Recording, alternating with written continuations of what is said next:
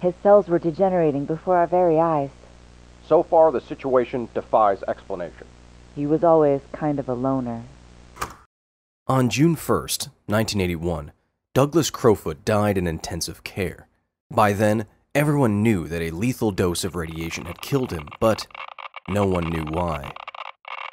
At the moment Douglas died, he became the only person in United States history to succumb to an unknown source of radioactive decay. After months of investigation, there was only one person that knew what really happened to Mr. Crofut, what it was that fatally irradiated him. And they never said a word, because that person was Crofut himself. Was it a freak accident? Was it negligence? Or was this the first case of a suspected suicide by radiation? This is the true story of the death of Douglas Crofut.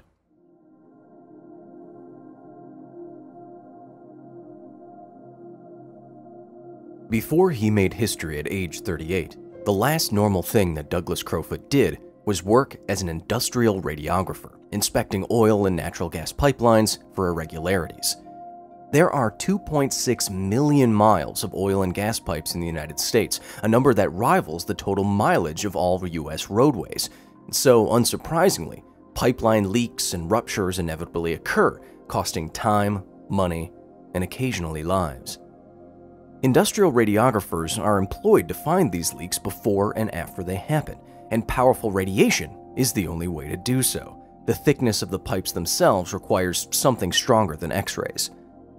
Carrying portable machines, radiographers use pellets of radioactive elements that produce gamma rays to examine joints and welds, much like a medical X-ray.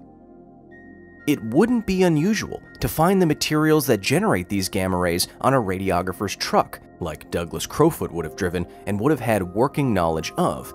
That is, until the October of 1980, when he was fired by a Houston pipeline inspection firm near Lovington, New Mexico. This wasn't his first time being fired as a radiographer, and less than a year later, an unemployed Crofut would join an exclusive club, one that hadn't added any new members in 4 decades. Not since Harry Daghlian Jr. and Louis Slotin died handling a 6.2 kilogram sphere of plutonium.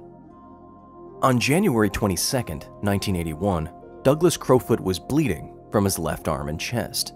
But it wasn't until his visiting sister noticed the blood that he was brought to Okmulgee Memorial Hospital in Oklahoma. It was then that doctors discovered the burns, extensive enough to already have removed his left nipple.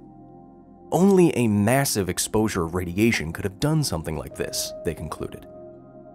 A few weeks later, the burns had gotten bad enough to transfer Mr. Crofut to St. Francis Hospital in Tulsa, Oklahoma. Over the next 6 months, Douglas would be frequently forced to return to a hospital bed. The radiation burns were not getting any better. Skin grafts were considered, there was some signs of improvement in the March of that year, but his doctors were reportedly unsure of his ultimate fate, believing that the dose that must have done this to him was likely lethal. Whatever it was that irradiated him, it was powerful, and given his background, that could realistically only mean one thing. Inside of an industrial radiography device is a small, unassuming capsule containing pellets of radioactive material. To safely get this capsule from the device and into an imaging position inside of a pipeline, a corkscrewing wire called a pigtail is attached to the capsule inside of the device's lead or depleted uranium shielding and is then pushed by the pigtail like a drainage snake into position, where gamma rays contact radiographic film for an X-ray-like image. When used by an experienced operator, a radiographic camera is safe and effective. They've been in use for decades. Douglas Crofut would have gone through this very process many times throughout his career. He'd be very familiar with exposing a powerful gamma ray source as part of his job, which is why, when the Nuclear Regulatory Commission began investigating his case shortly after his first hospital admission, the iridium-192 you'd find in a typical radiography device was the first suspect. Further bolstering this ID was the fact that both Crofut's sister and ex-wife showed no signs of radiation poisoning. Whatever happened, it happened to Douglas alone, quickly, and in a way that didn't contaminate the surrounding environment.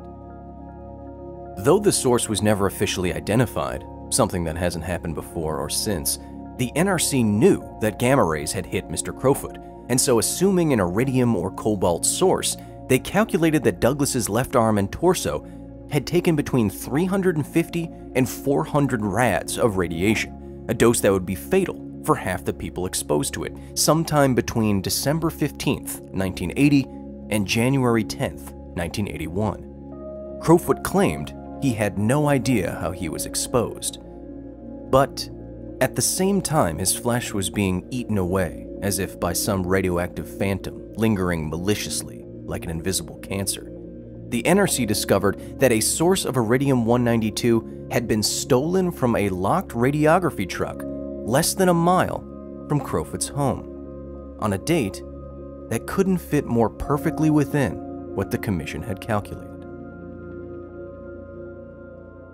There are 5 categories of radioactive sources. Category 5 sources, like you'd find in handheld spectroscopic devices, are unlikely to permanently harm anyone no matter how long they are in close contact.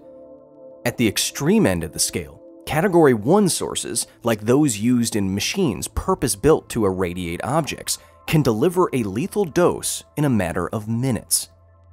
Iridium-192, which is itself created via contact with Category 1 substances, is a Category 2 radioactive source, and when mishandled, it can deliver a fatal dose within hours. It's happened before. February 20th, 1999, Yanango, Peru. A local welder finds a small silver capsule in a water pipe. He picks it up and places it in his back right pocket. It stays there for 6 hours while he works. The back of his right leg is starting to hurt and turn red, as if from an insect sting. At the same time, a radiographer returns to the water pipe to take an image. To his dismay, he sees that the device is unscrewed and the iridium-192 is gone. He starts searching for the source. 3 hours later at 1 a.m., the radiographer finds the welder at his home. The welder retrieves the capsule in question from the pants he left in his bathroom by hand. The radiographer slaps the sliver of silver out of his hands and into the street. He then runs and covers the capsule with a rock. The capsule is later recovered with a 2-inch thick iron container. Within 2 weeks, unstoppable lesions had formed where the capsule had sat in the welder's back pocket, and less than a year later, his entire leg had to be amputated up to the hip. He would need to be in intensive care for more than a year. 2 weeks before Douglas Crofut was hospitalized on January 22, 1981, the stolen capsule of iridium-192 that went missing from a truck back in December was found. It was sitting safely in its shielded case on the back porch of another radiographer's home, and he was Mr. Crofut's neighbor. Douglas was already a tortured man before he was tortured to death by radiation. Both the official nuclear regulatory report and Crofut's neighbors described his problems with alcohol, his struggle to maintain employment, and his extensive criminal record, 16 arrests in the last 6 years leading up to his hospitalization. Most of these were liquor law violations and public intoxication. One was an attempted jailbreak. And in 1979, 1 year before something irradiated him, he was fired from yet another radiography company from intoxication. They had found him, drunk and alone, silently kneeling over an unshielded capsule of iridium-192. "I've never seen anything like it in my life," said Richard Gibbons, who is Mr. Crofut's attorney. "It would make you sick to your stomach." Almost 6 months after he was first hospitalized, Mr. Crofut's prognosis was not good. NRC officials observed that, as is the case with the heavily irradiated, his bone marrow, the source of his blood cells, was almost gone. The burns on his arm and torso that had started off small had now eaten over 2 inches deep into his chest like a cancer. The irreparable cellular damage was eating away until it got to a vital organ, probably his heart, reported Gibbons. The man was in such obvious pain. Douglas Harris Crofut died on June 1st, 1981, shortly after being admitted to intensive care at Hillcrest Medical Center in Tulsa, Oklahoma, for an ongoing infection. It was the first time in nearly a half-century since the early days of nuclear experimentation that someone had died like he did. With Crofut's death died any knowledge of what actually happened to him. Until his last breath, he claimed that he had no idea how he got his burns and that he had nothing to do with a stolen capsule of iridium. But history wouldn't end up believing him. Douglas Crofut was buried without anyone knowing what actually happened to him. His lawyer suggested it could have been an accidental exposure at his previous place of employment, but the media latched on to a different explanation entirely. Crofut was thought to have exposed himself to lethal gamma rays deliberately. The evidence certainly wasn't in his favor. The Nuclear Regulatory Commission calculated that whatever irradiated Douglas, it happened between December 15th and January 10th.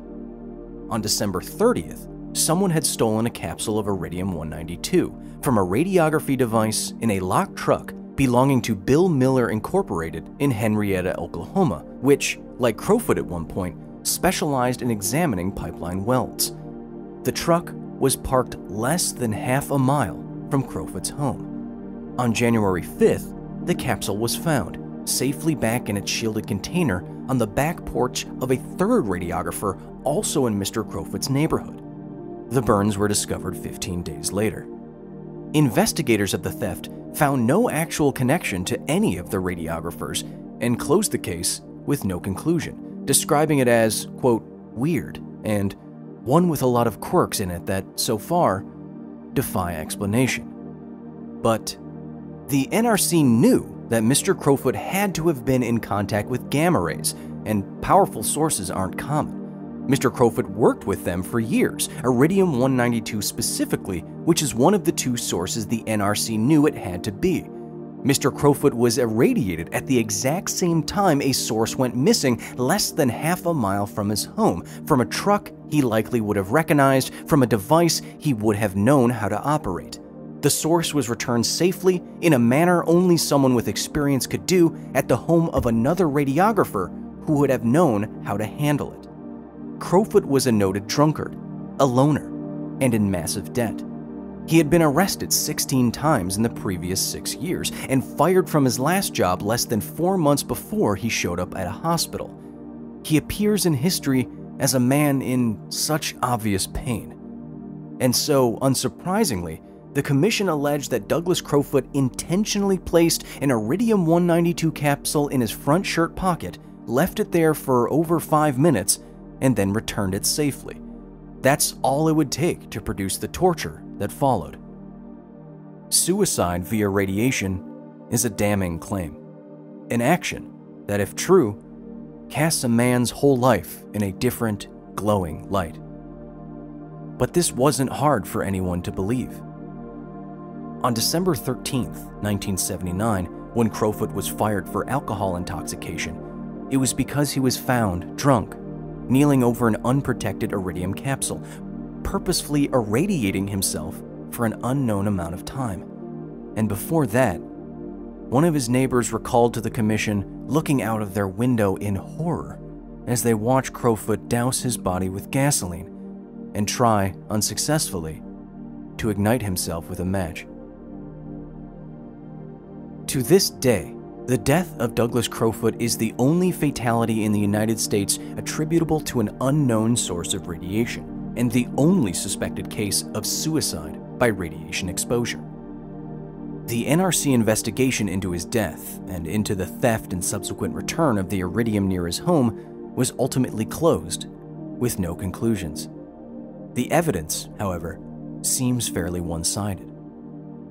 It makes a kind of twisted sense that the radiation eating into Douglas Crofut was a reflection of what had always been eating into him, mentally, or at least seemed to be. But the fact is, we will never know the truth, as that light faded with his. Until next time.